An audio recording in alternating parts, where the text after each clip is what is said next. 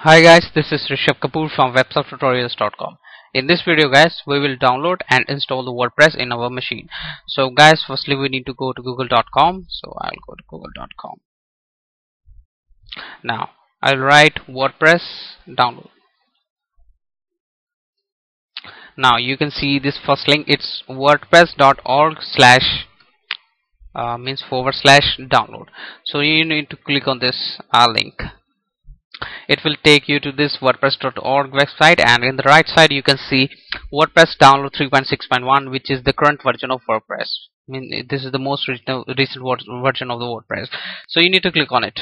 I will click on it. The download will begin in a moment. So I will cancel the download because I have already downloaded it on my desktop. So you can see this is the WordPress which is 3.6.1. Now what we need to do, firstly we need to go to our guys, I want to tell you, you need web server to use WordPress in your local machine.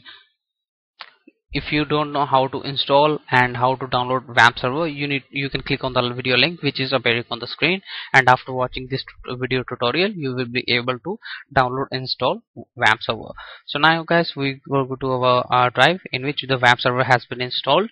So we will go on to the web server folder, then we will go to www folder, and in this inside this www folder we will create a new folder, and I will give it a name of WordPress underscore English. So I will open this folder and I will copy this zip file inside this folder. Okay, this is a zip file. So firstly I will extract it here, and then I will remove this file because I don't need it. Now inside this WordPress folder all the files are here. Now what I will do, I will cut this file from here and I will move it to the root of this folder. It's now I'll remove the WordPress folder because now all the files are inside this WordPress English folder.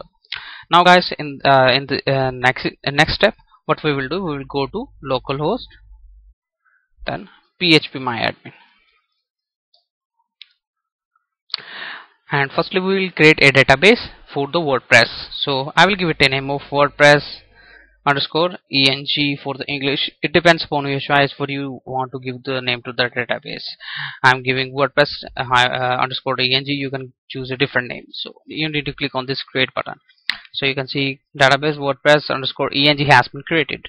Now what we will do, now we will go to localhost again. Now we will go to our folder which is WordPress English, which we have just created. You need to click on it.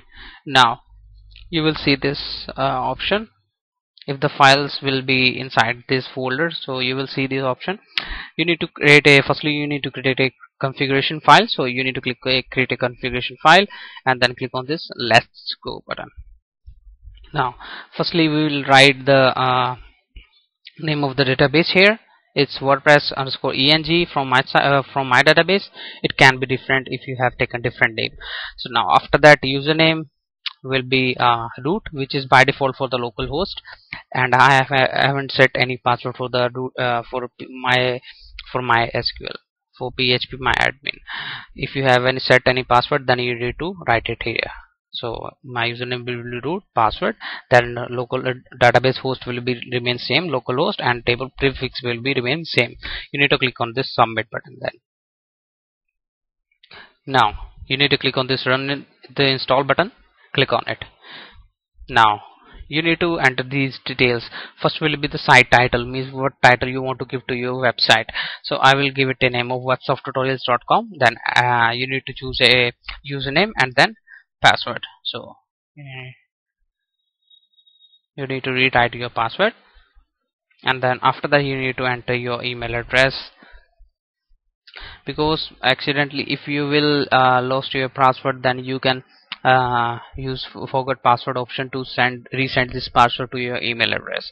So now you need to click on this install WordPress button. You can see this message success, WordPress has been installed. Now you need to click on this login, because firstly we need to log in on the dashboard, which is the back panel of the WordPress, from which we will access all the website. So we'll enter the credentials here, username and password. Now I can see this is the dashboard, means this is the back panel of the WordPress from which we will access all the website. So guys, this was about how you can download and install WordPress on your machine. Guys, in the next video I will give you introduction to this dashboard. So guys, if you have any question, you can go to my discussion forum or you can leave a comment below. So thanks for watching this video guys. Don't forget to subscribe my channel to get recent updates about my videos. Let's see you in the next tutorial.